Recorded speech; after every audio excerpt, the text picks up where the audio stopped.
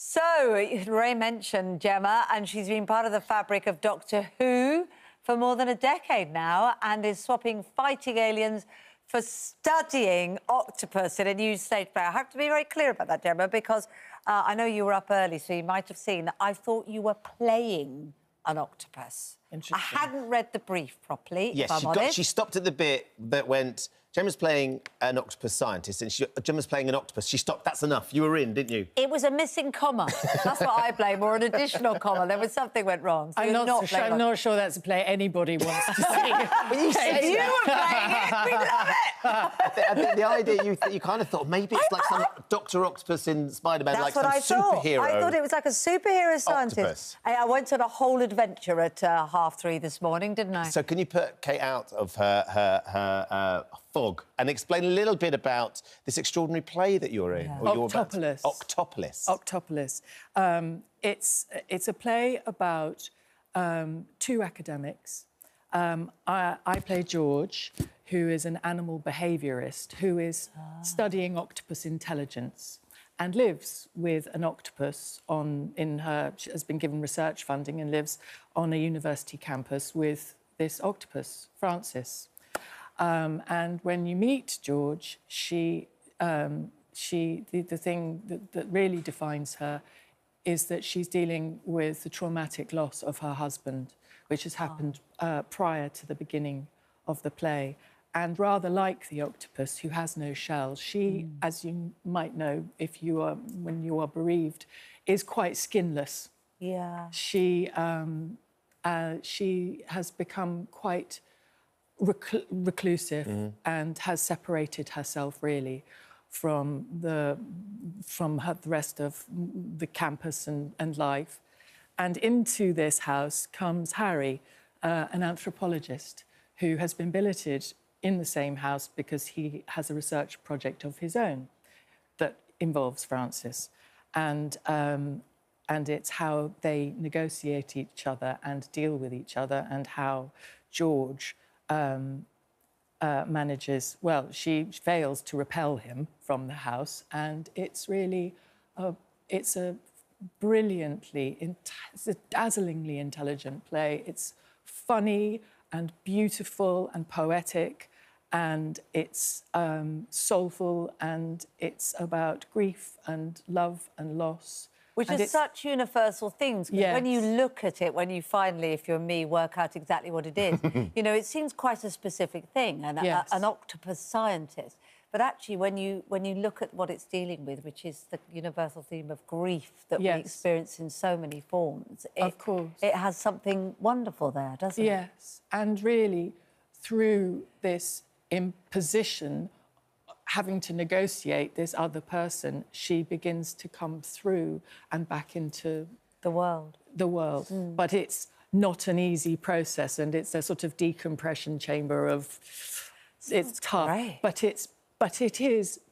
I can't tell you how brilliant and beautiful it is. It's really marvellous, and I am so lucky to be in it, because very few people write parts for women my age that are as comprehensively 3D and, well, it's sensational. And inspiring and exciting. Yes.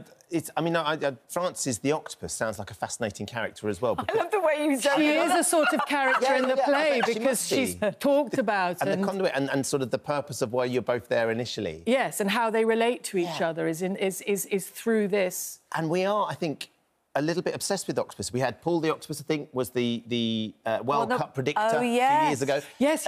And there's an amazing documentary on Netflix, My Octopus Teacher. Oh, well, yes. And so the idea of an octopus, their intelligence is extraordinary. We don't know quite how intelligent they are. They have 9 brains. Which is amazing. Yes, they have a main brain. I mean, exactly. But and so is there elements of their intelligence in the play, or is it... Yes, there is, and how they behave. And Octopolis refers to a place that was discovered. It was called Octopolis, just off the coast of Australia.